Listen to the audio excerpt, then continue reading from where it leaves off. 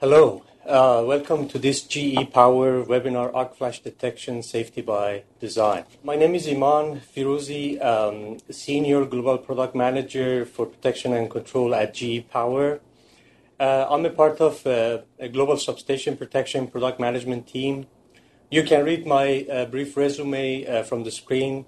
I've held a diverse set of roles covering engineering, product management, sales, marketing, and consulting, primarily in power industry. But for the past several years, I've been focused on switchgear applications, including protection and control. What I want to share with you today is what we learned about Arc Flash over the course of the product development, looking at various applications, learning from standards, working with customers, and deploying best practices. This presentation is primarily around raising awareness about Arc Flash and how we can deal with it.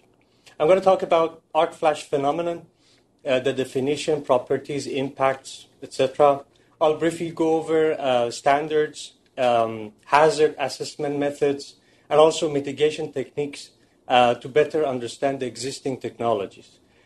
Obviously, this is not a sales pitch, but we'll shift the emphasis on one of the technologies, Arc Flash relays, because it's very popular, and also the vastness of the topic does not allow us to cover all in one session. Then I'll walk you through some applications with Arc Flash relays. This is a very interesting section. You'll learn how Arc Flash relays can be applied and how some simple tactics can significantly improve safety and enhance reliability of the system. Okay, let's address this first point. What is Arc Flash? Let's take a closer look. Arc Flash is not electrocution. It actually deals with heat and pressure. It's one of the deadliest electrical incidents. While arc flashes are entirely preventable, an average of 30,000 arc flash incidents still occur every year. 5 to 10 incidents per day only in the US. 6,000 to 7,000 people are treated annually in burn centers with arc flash injuries, and 1 to 2 deaths occur per day. Over 2,000 individuals per year had to visit burn centers for hospitalization. These numbers are just statistics which have been compiled from various worldwide sources, and even more disturbing is the fact that these numbers could be low estimates because many hospitals don't track the source of burn injuries. Contrary to popular belief, 80% of fatalities is due to burns, not shocks. These numbers should be enough to get everybody's attention. What is arc flash? We have seen arc flashes many times. Lighting is a very good example. NFPA and OSHA associations have their own definitions for arc flash, which is more from the hazard or safety perspectives. But this definition, which I'm going to give you, is more technical in my view. So it's a flashover of current through air or the vapor of the arc terminal materials from one exposed live conductor to another or to ground. The resistance of this electron passage creates a voltage drop in the arc depending upon the arc length and the system voltage.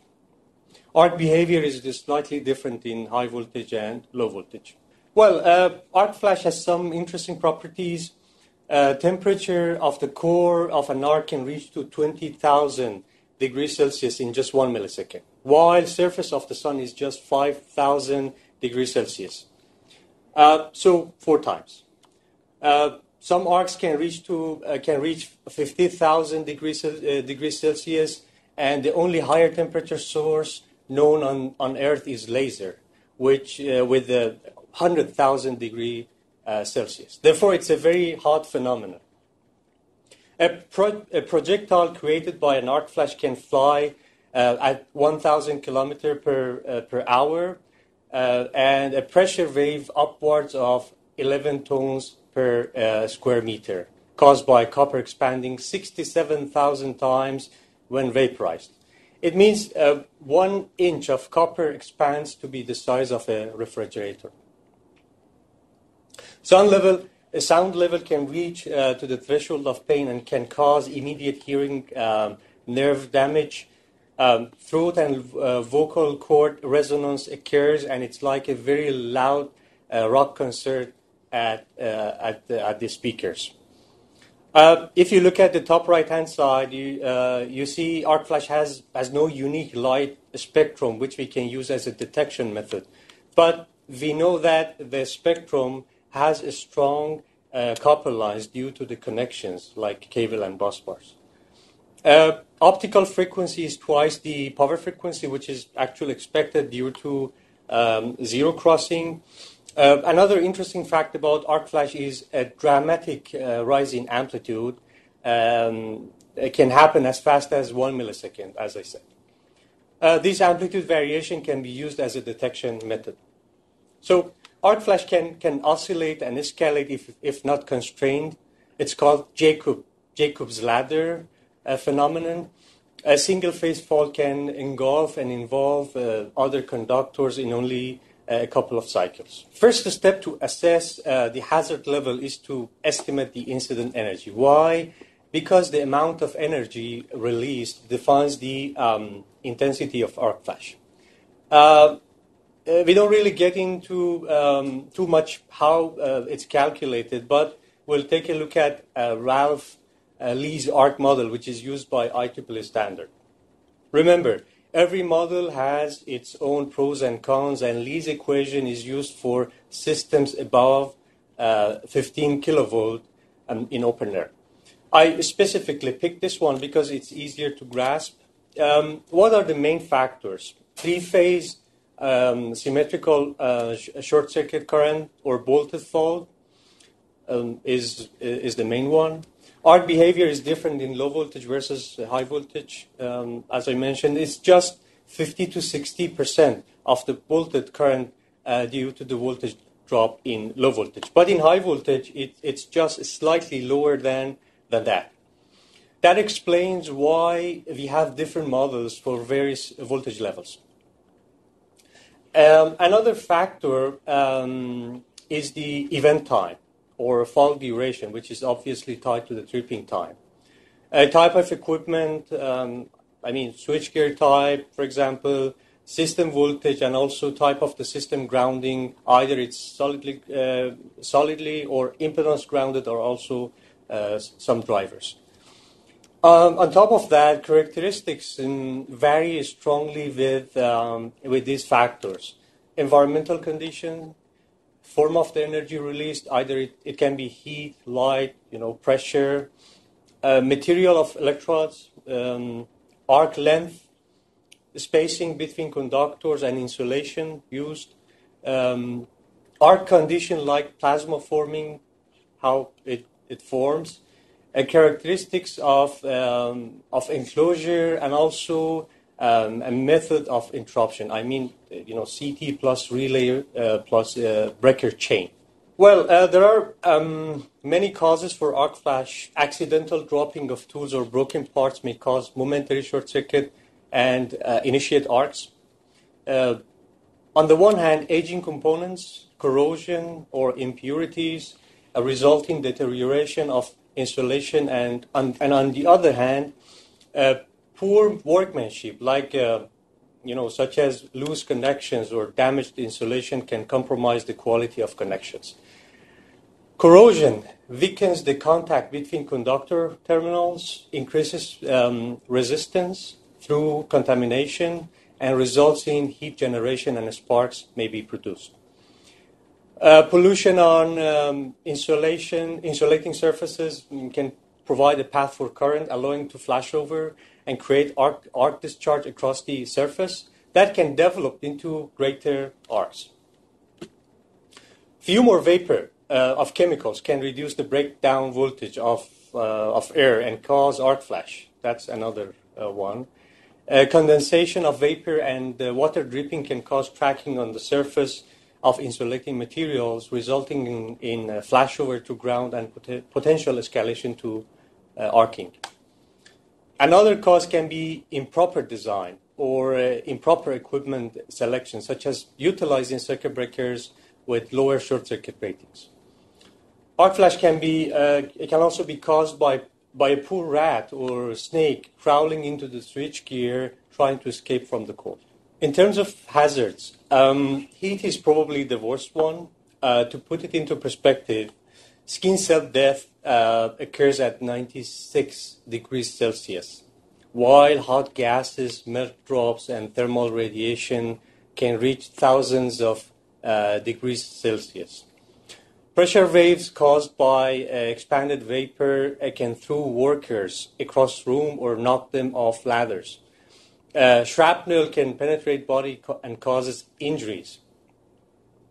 Extreme light and sound outbursts can cause vision and hearing damage or loss. Toxic and heated gases can cause internal injuries through inhalation. People can be injured, maimed, or even killed. Such incidents can impact continuity of service and cause unplanned downtime by damaging the equipment. Cost of repair, treatment, and sometimes the litigation are also considerable. These costs can cost the company millions of dollars per incident and can potentially bankrupt smaller companies with less capital. Therefore, arc flash is very important for almost all industries, and appropriate preventive measures are crucial to maintain safety of personnel at workplace. All right. What is the damage mechanism and how does it develop? Let's take a closer look. Optical emission happens right after the onset of arc flash. Pressure reaches to its peak in less than a half cycle, but it disappears very quickly. Look at the diagram. Whatever happens within 5 to 10 or 20 milliseconds drives the level of the level of the damage. The type of the damage after 100 milliseconds is pretty much thermal. That results in melting of not only conductors but also internal parts of the switchgear, which obviously cannot tolerate that heat as well as a very hot and expanded vapor. The heat can pretty much vaporize every material. This is why there is no unique spectrum of light. I gave you a general explanation of the damage mechanism, but what we really care about is actually how it works in an enclosure. Because, switch gears are the heart of any industrial facility's electrical system. There are 4 major phases from the pressure perspective, which is a result of the heat actually. In the first phase, released energy overheats the air and the pressure reaches to its maximum in less than 10 to 20 milliseconds. The remaining volume of the air gets heated up by radiation and convection. But in this second phase, a piece of equipment blows apart to create an opening through which heated air can escape. The pressure peaks and then decreases with the release of hot air as well as arc products. In the third phase, though, the arcing continues and the superheated air is forced out with almost constant pressure. And last phase is pretty much thermal. The temperature inside the switchgear nears that of an arc flash and lasts till arc is quenched. All metals and insulating material undergo erosion, may melt, and expand many times, produce toxic fumes, and also spray molten metal. Everything is happening in milliseconds here. Next item on the agenda is mitigation techniques. We are not really talking about prevention techniques. The fact is we can't eliminate the hazard. Historically, electrical systems have been designed considering prevalent standards like IEEE or IEC. And arc flash hazard was not really a direct consideration. The assumption was engineers would have to sacrifice uptime for safety in their designs. However, this with increasing demand for 24/7 business operations, and users must make a call, either shut off power for maintenance or upgrade and lose revenue, or stay powered up but risk dangerous consequences. This environment is changing fast, and the industry is heading toward innovations in system design, equipment, and protection to limit the hazard, and users no longer have to make the compromise between safety and uptime. We are really starting to see a shift in buying pattern because of that. This opens another chapter of power system design. Mitigation in arc flash prone equipment has become a power industry safety focus in recent years. Modern systems seem to be complex, but they consist of components or subsystems working together to increase not only safety and reliability, but also efficiency to deliver energy around the clock. Safety by design provides a concept to focus on all areas, including engineering and design, and not only administrative controls and PPE. This is why a combined solution is probably the best solution to address arc flash hazards. A few years ago, the term arc flash crept into our electrical jargon. Since then, performing arc flash hazard study remains a challenge. Standard organizations began to develop standards, and today we have three predominant organizations who publish standards for this purpose.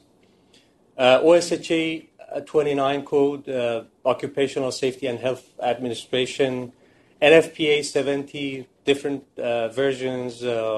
NFPA stands for National Fire Protection Association, and also IEEE 1584 are these standards. These standards provide methodologies to estimate incident energy based on a theoretical maximum value of power dissipated by arcing faults.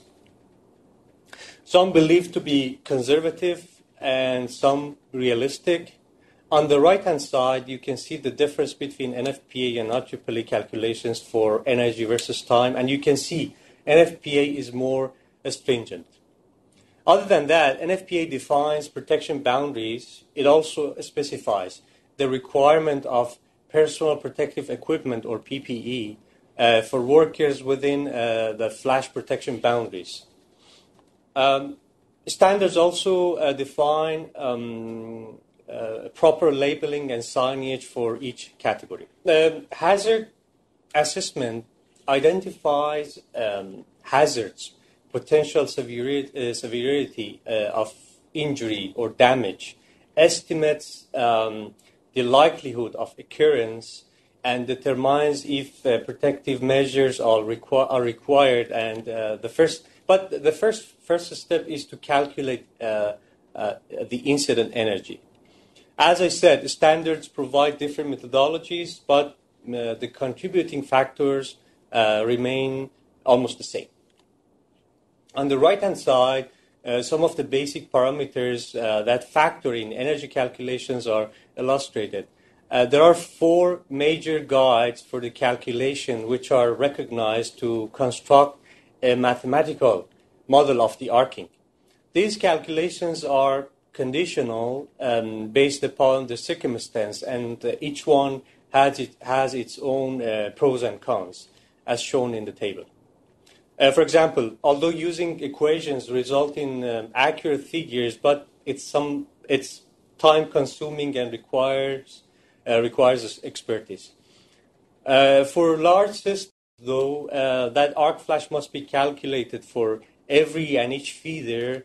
Best method is to use commercial softwares, despite of the cost and expertise required. Let's discuss an example how we define and calculate zones using IEEE method for a low voltage switchgear. This is an example by Easy Power software that gives results for individual feeders.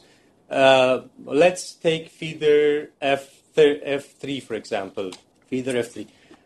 Incident energy for a 23 calculated a 3-phase voltage fault with 50 millisecond arcing time is 2.7 calories per square centimeter. And arc flash boundary is 80 centimeter, which is based on an empirically derived equation. Power system softwares like ETAP, EasyPower, or the others provide system arc flash calculations based on various standards. There are various strategies to address arc flash, either active or passive. Arc flash active mitigation takes a proactive approach not only to reduce incident energy but also exposure through through the active use of technology, design, or even maintenance practices. A very good example is busbar differential protection as an active method. Passive mitigation, though, is to use an equipment type, variant, or option, and is more of a preventive approach. What is clear is one solution is not sufficient for all circumstances. I'll walk you through these 6 strategies with top examples of each. Shielding personnel is probably one of the easiest ways of protection against arc flash. The protection boundaries and imaginary sphere that surrounds the potential arc point within which a person could receive a second-degree burn if an arc flash were to occur, and are based on potential heat energy falling on the skin at a certain distance. These are the boundaries: flash protection, limited approach, restricted approach, and last one is the prohibited approach boundary. It also defines proper clothing or personal protective equipment, or PPE, for each category.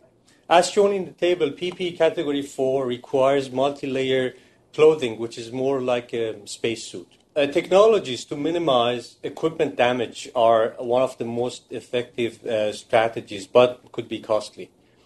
Arc-resistant switch gears have been around for decades, and it is designed to redirect arc energy out of the equipment through ducts or vents away from operators.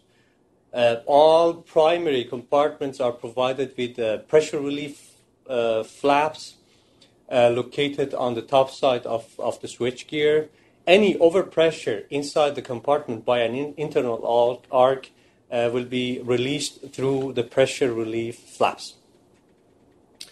There are some IEC and ANSI standards defining the required type tests as well as the structure or accessibility category. As an example, with type 1 NEMA switchgear, an operator can approach the front of the switchgear lineup and won't be exposed to the arc blast if it occurs. Same categories exist in IEC standard as well. There are some extinguishing techniques too. The concept is based on detection and removal of an arcing fault before it escalates into an arc blast, and not only that, but also elevated hazard risk category. GE Industrial Solutions arc wall switchgear is a very good example when the relay detects current spike and voltage drop at the same time. It signals the containment dome and trips the main breaker. Inside the dome, a plasma gun creates a second arc that transfers the arc energy to the dome. It's very fast, it's as fast as 8 milliseconds. Deploying preventive maintenance tactics is another impactful measure to control arc flash hazards. Interlocking systems are a set of mechanical parts to prevent improper operation. For example, the circuit breaker cannot be closed when it is in between the connected position and test or disconnect position.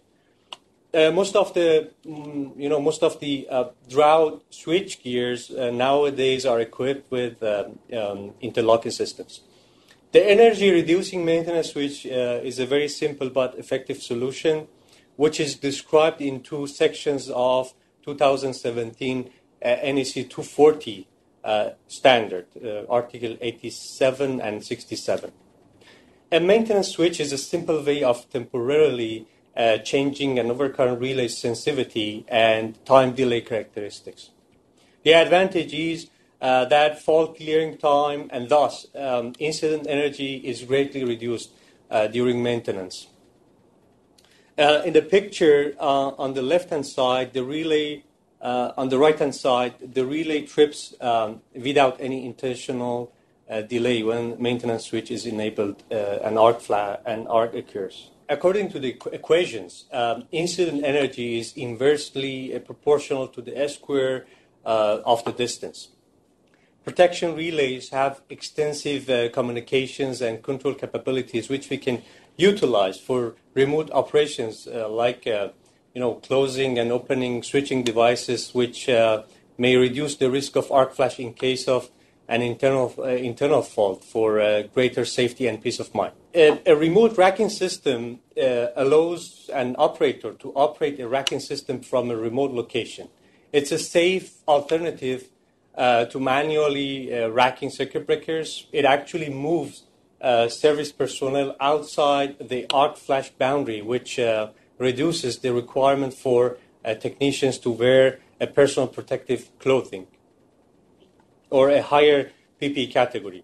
Obviously, reducing exposure to potential hazard can be a good strategy. It's always preferable to work on de-energized equipment, but it will certainly impact the continuity of service. Equipment options like insulated bus bars using heat-shrinkable bus bar tubing, for example, are good preventive measures. However, it has its own disadvantages, like thermal performance of the switchgear can be impacted, or it can complicate performing thermal scans with IR cameras. Side section barriers, separate and guard exposed parts in adjacent sections or cubicles.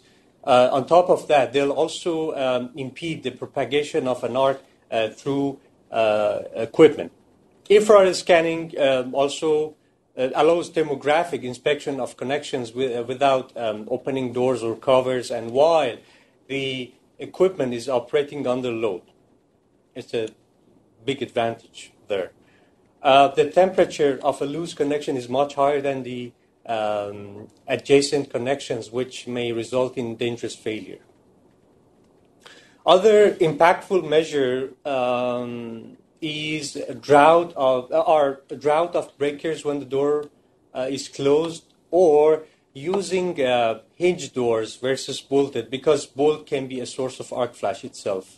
And on top of that, interlock implementation requires hinge doors. And last but not least, minimizing incident energy is probably one of the most impactful techniques. Given a basic understanding of contributing variables, energy is directly proportional to fault current and tripping/arcing time.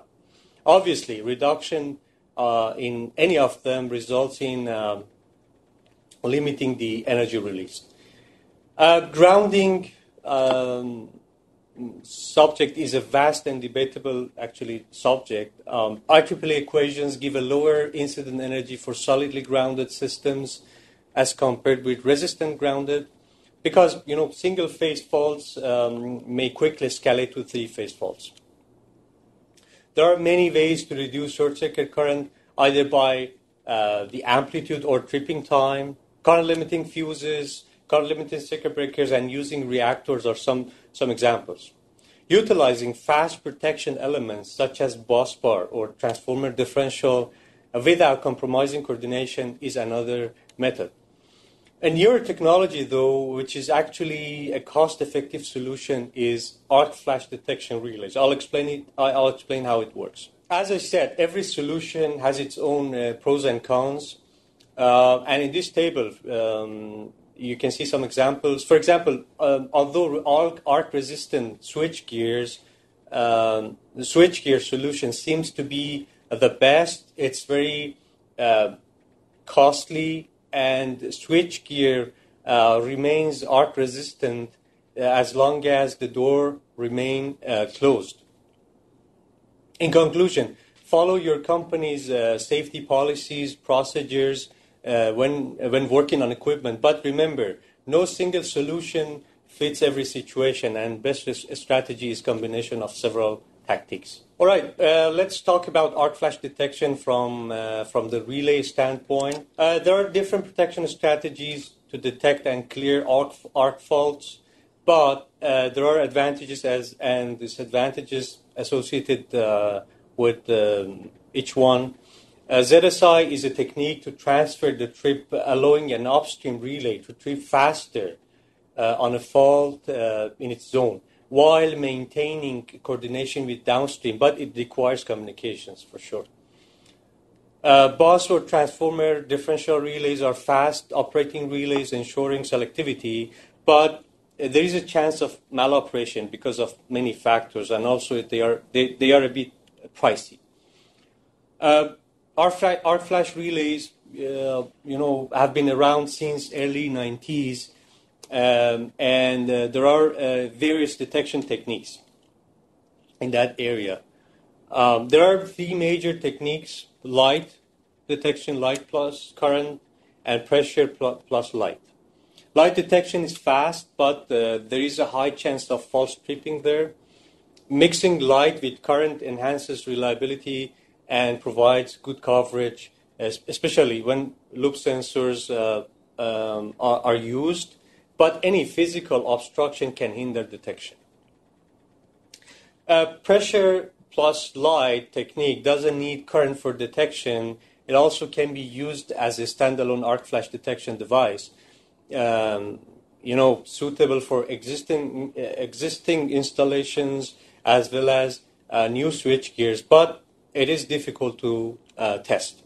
You can see, the GE solutions and the relays we have on the right-hand side. All right, this is the most popular technique, which is incorporated into GE products. It provides a faster response, which is more secure than light only. This protection is faster than ZSI or even differential.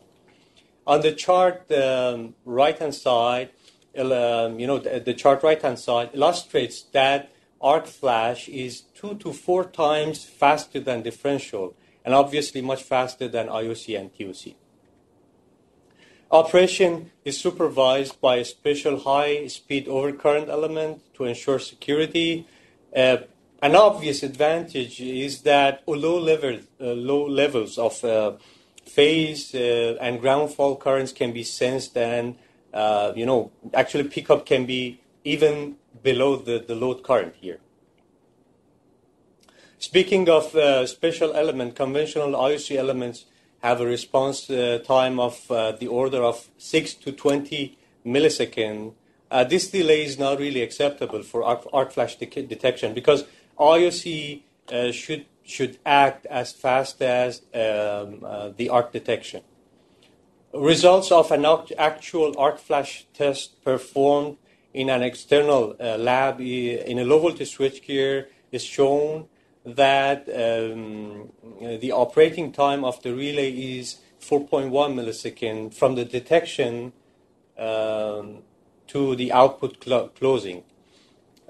It's pretty fast. The contact output is solid state, and the closing time is of the order of microseconds here. All right.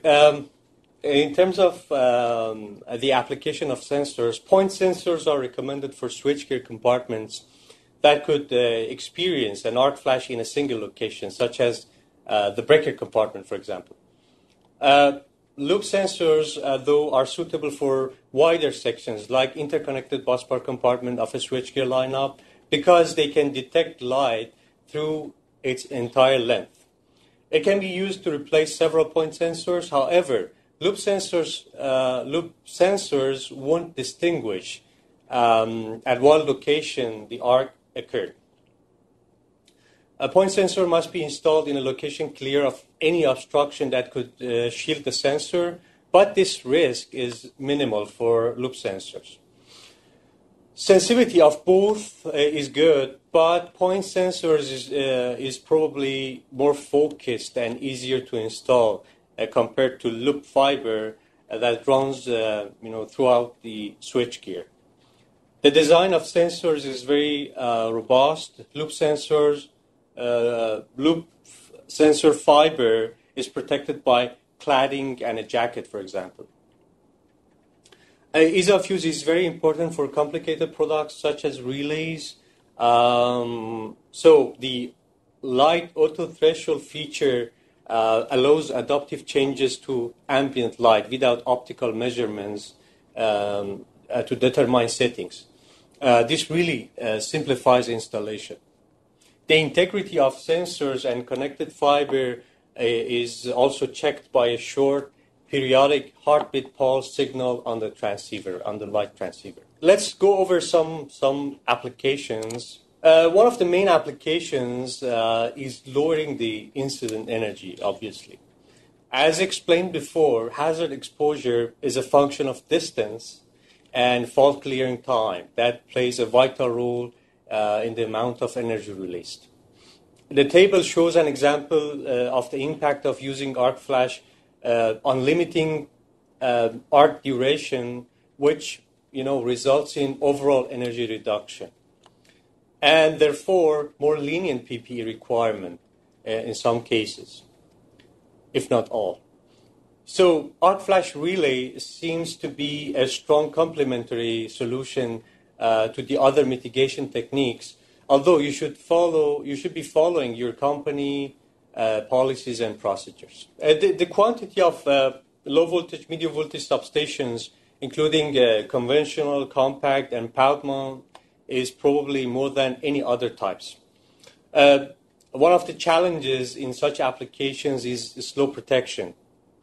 Traditional selectivity methods may not provide fast and accurate protection. Switch gears are not typically arc resistant because of the cost, which is very important for utilities. Compact substation footprint, is very small, especially when the NV switchgear piece is GIS or compact AIS. So short workers distance increases hazard exposure. The situation is even worse for underground substations, which are very popular in some countries. So personal safety and asset life can be impacted by internal arc flash.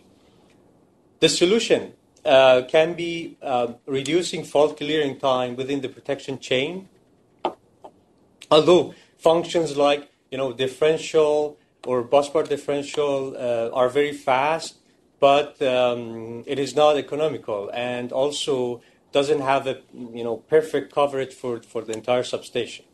So what is the solution then, considering that the cost is a driver?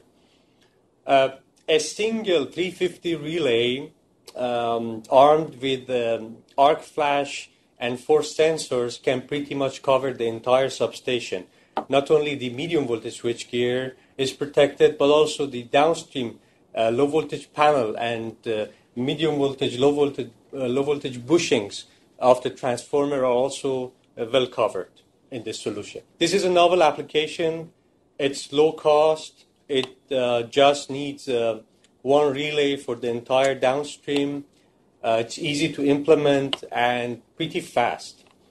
No additional equipment is also required because, the feeder relay is there anyways. Busbar protection is probably the most luxurious and fastest protection system, but when it comes to low voltage and medium voltage applications, it's extremely costly and complicated to implement. Busbar faults are high in magnitude, introducing thermal and mechanical stress on the entire switchgear, affecting the entire system. There are many different topologies, and it may reconfigure at any time, raising the chance of maloperation. Any fault on busbar can have a detrimental impact on production and process. Most of customers cannot afford placing lots of CTs around busbar with a low impedance or high impedance relay to better protect their MV or LV installations. But there is a simple solution which is perceived as a complementary protection system with arc flash detection. It doesn't require additional CTs or relays or complex logic or even communications.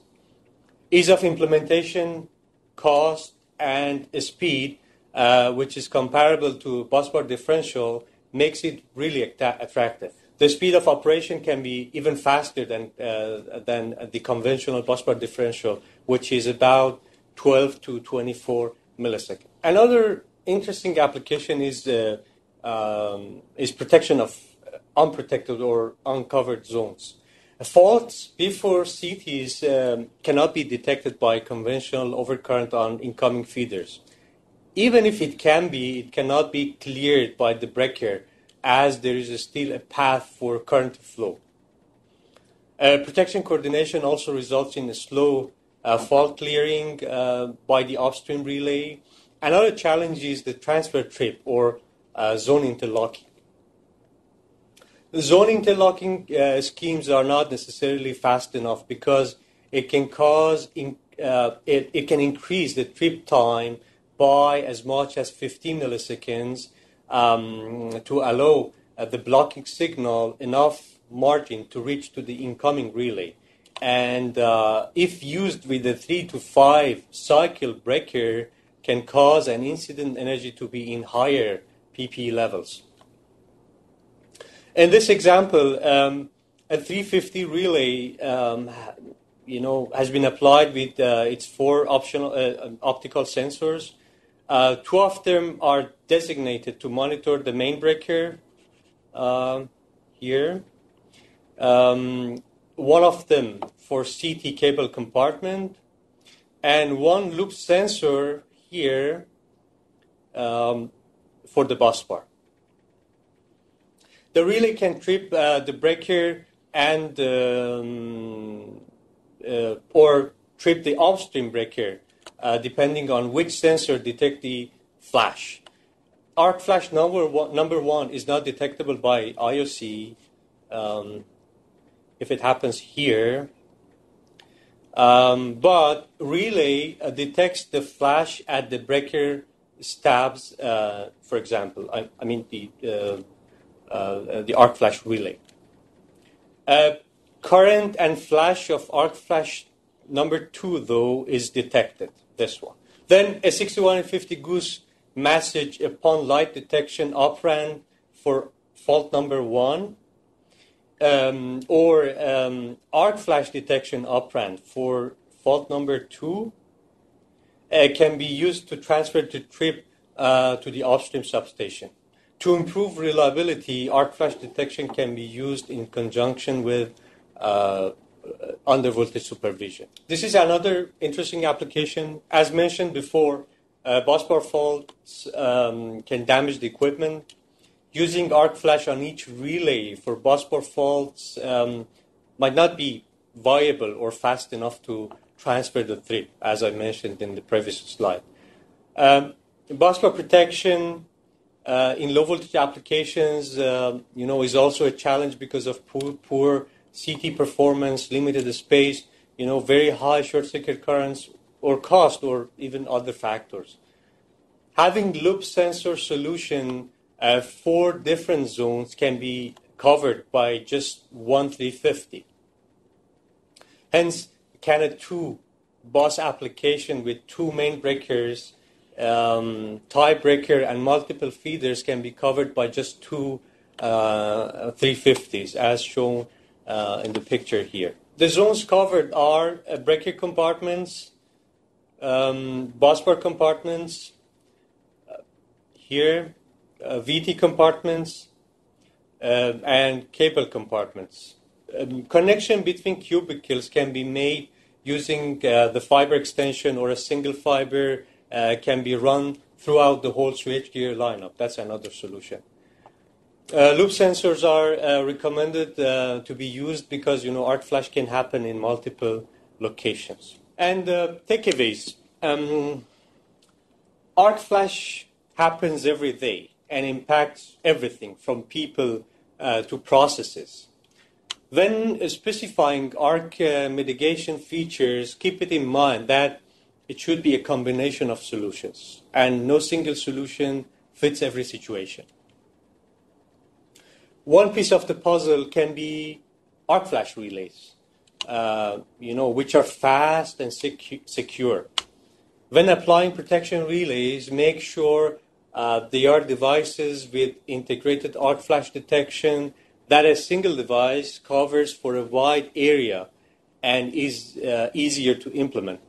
It enhances worker safety and reduces equipment damage. It does not compromise protection for coordination.